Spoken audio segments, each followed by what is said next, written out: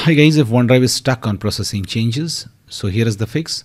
You have to find the OneDrive icon in the taskbar. If it is not there, just search OneDrive once and click on it to open it, and you can find the OneDrive icon on the taskbar. Now click on it.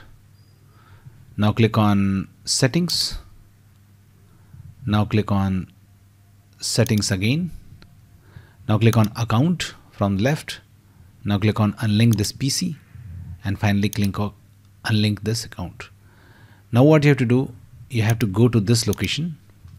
I've given this path on the description of the video, and now just paste it in the address bar of your computer.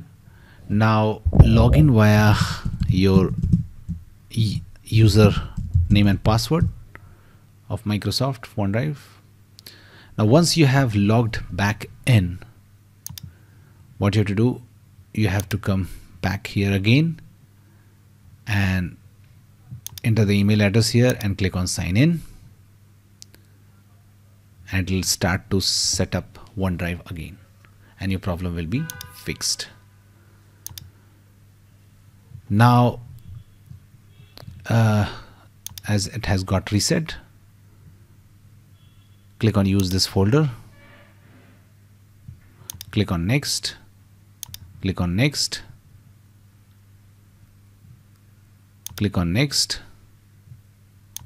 click on later, and finally click on this. So that's it guys. Please do like the video to support us. Thanks for watching.